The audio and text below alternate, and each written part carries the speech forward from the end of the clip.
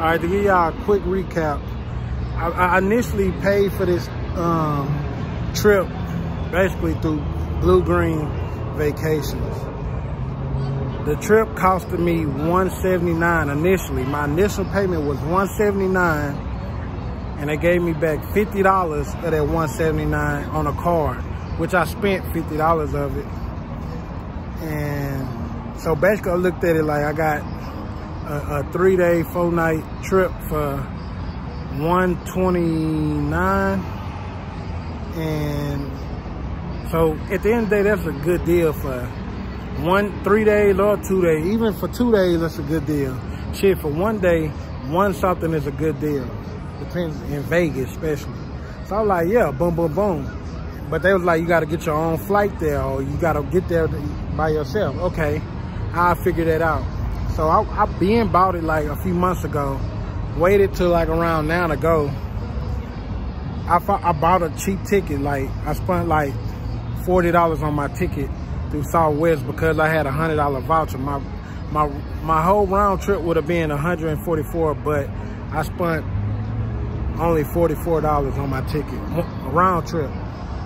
Okay. After that, I get here and the room they posted, like they advertised that I was gonna be staying in, they was trying to, matter of fact, when you make your reservation, they try to make you upgrade your room. The whole thing, I think, is just a sales pitch to upgrade rooms. You feel me? So they try to get me to upgrade my room, which I didn't bite for. I was like, fuck that, I ain't upgrading. I slept in worse hotels, so I just stayed with the room I had. So when I checked in and I ain't upgraded to their resort, they were like, all right, you staying at the Tropicana. Now remind you, I don't know nothing about Vegas. This is my first time in Vegas. I figured because I didn't upgrade my shit, they'll put me in some bullshit ass motel, hotel. But actually, the hotel was pretty decent. I give them that, like, cause I heard of stories, them people putting them downtown or far away or whatnot. I guess it was the time. I don't think I probably looked up because of the timing. But the Tropicana is right across the street from the Excalibur, the MGM Grand, New York. So I'm at the Tropicana, and it's a resort, big ass resort. But I noticed I don't got the best room at the Tropicana. I got one of it's the Club Tower. The Club Tower is like you gotta walk towards the back of the resort and go up sleep. It's a big ass, like I said, it's a tower. You feel me? I'm on the 12th floor. I got a nice view and everything. Y'all seen the view, y'all seen the room. It ain't that bad. Like, I'm still looking at it like $129 a night, but at the end of the day, when I get to I get to motherfucking Tropicana, the first thing they say is, oh, you got daily fees. So the amount of days you got here, I got daily fees for 3 days or 3 or 4 days, whatever. So I end up paying like an extra $125 just for the fees. So I'm looking, I'm like, man, this shit caught me off guard. Even though I read but what I read was something like $17, $17 to $25. So I figured like, shit, there's gonna be like an extra $75 fee. And it ended up being $125, I guess taxes and all that shit. Okay, so I paid for that. So I'm putting everything together. I paid $179, which is actually $129 plus the $125 fees. I end up paying like basically, we're gonna say 300 and some change. No, 200 and some change. No, my fault. We're gonna say 200 and some change. You feel me? So I'm gonna add in my flight, the initial payment of $179, take away 50, so that's $129, and the $125, I end up spending like $300. To me, so far, all that shit's still a good deal. This is how Bluegreen get you. Watch this. All right, this is how Bluegreen gets you. Most people came through Bass Pro Shop I got at the outlet. They stand outside every outlet trying to get you to sign up. And it sounds like a good deal at the outlet. And the people at the outlet is the first salesman. They good, but they not that good. They the beginners. They just get you to initially come in. So when you come in, if you know about sales pitches, you try to just take advantage of the vacation without buying anything. That's what I plan on doing. So what they do is they talk you. They do a whole presentation. Well, a 2-hour presentation. You gotta attend this 2-hour presentation. If you don't attend a 2-hour presentation, they charge you some type of fees or whatever. So everybody go to the presentation. If you came out here, you're gonna go to the presentation, but the presentation gonna drain you because your presentation, if it start off in the morning, you're not gonna leave there to the evening. You get what I'm saying? And when I left there, it was like, I was so fucking tired. I'm tired. That's probably the main reason I'm tired of Vegas. Not because they taking my money, but I would have been tired anywhere I went.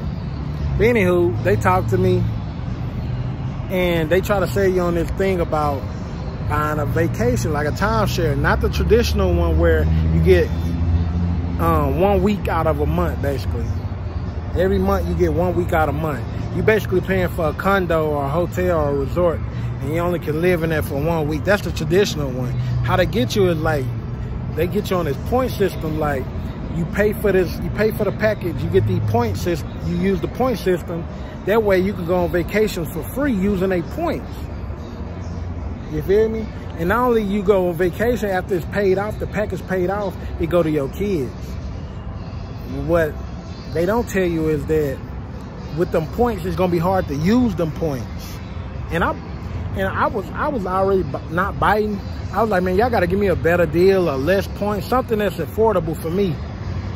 So at the end of the day, I held my nuts until they gave me the sampler package. The sampler package is like buying in, but not all the way buying in. I'm not fully committed to a whole goddamn timeshare. You feel me? I got the sampler package where they got me, but they didn't got me.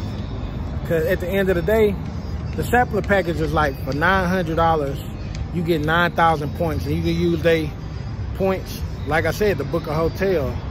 So, and after the it's a 1-year trial. So after the 1 year, they're gonna try to get me to buy into the shit.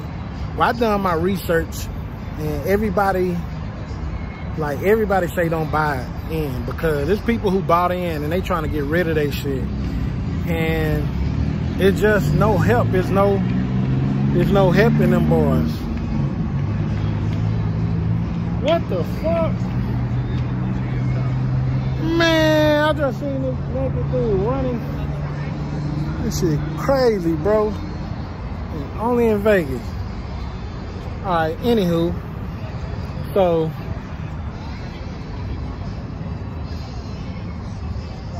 they looking for his ass. Anywho, let me finish telling y'all.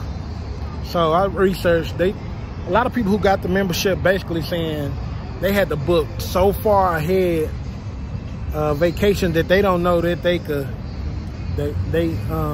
use, and then when they book, they'll cancel it whenever they want to.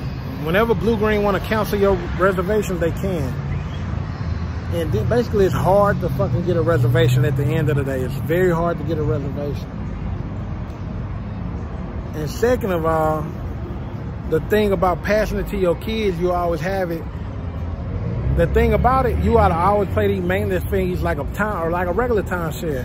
So not only you got to pay the fees, your kids got to pay them fees for the rest of their life. Like it's overdone, cancel, delete, stop, eject, pause for your kids for the rest of their life. You know what I mean? So they got to pay for the shit that you bought.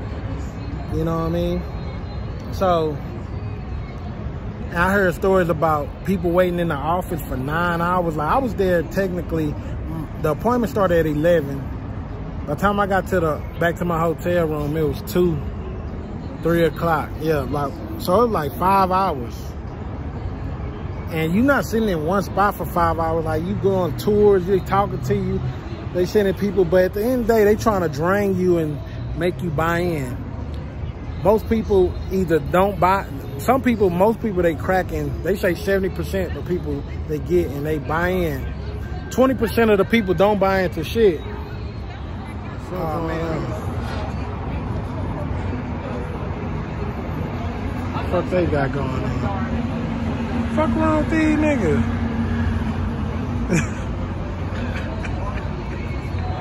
Bro, only in Vegas, dog. These boys on the hunt. Alright, so this how I'm gonna beat them out of the whole deal. I bought into the sampler package, and all they do is I'm basically financed to pay off this $900, right? $900. That's affordable for me. And I'm always flexible. I don't work a 9 to 5 like the normal everyday person that can only take vacations on certain times. I can take a vacation anytime I want to. So I'm always flexible. So any day that's available for me to take the vacation and use my points, I'm gonna be available for that. That's one way. But it's $900, right? I made an initial down payment of $150, just $150 down. Even though I didn't want to pay shit, I paid the $150 down, right? The pros of this is this shit gonna get reported to my credit report. The cons of this shit is that it's gonna get reported to my credit report. So the best thing to do when shit getting reported to your credit report is pay your fucking credit. So I got 7 payments to make after they already took. I got 7 payments, $100 payments. I paid it 7 times, and then guess what? I got it. It's paid off. Every time I make a payment, it get reported. I'm in the process of building my credit. So basically, they got me under contract for about 6 to 8 months, basically. Really 7 payments, but 6 to 8 months, right? I've been in worse situations with worse contracts and all type of shit. So I feel like that's something I'm gonna do. And when I finish paying off, what they're gonna try to do, their main thing is gonna try to get me to buy into it. And if I tell them no, they win because shit, they already made me pay for the sampler package. But if I tell them yes, that guarantee them more money and they in my pocket for a longer time and I can't get rid of it. But I'm a piss them off the way they piss me off because I'm prepared. And I want them to, because at the end of the year, they're going to try to convince me to buy into it. And after a year of disappointment, I'm going to be like, hell no, because I know they're going to disappoint me. I may only book 1 vacation using that shit. So I already know I'm going to get them some bad fucking reviews. And then I'm going to go in there and act like I'm interested just like them. And I'm going to tell them no matter how hard they try to get me, I'm going to tell them no. And that's going to be it. You feel me? So anywho, man, if y'all experience the same shit that I went through or going through, I want y'all to drop y'all comments, let me know what y'all think. And that's about it. Holla at your boy.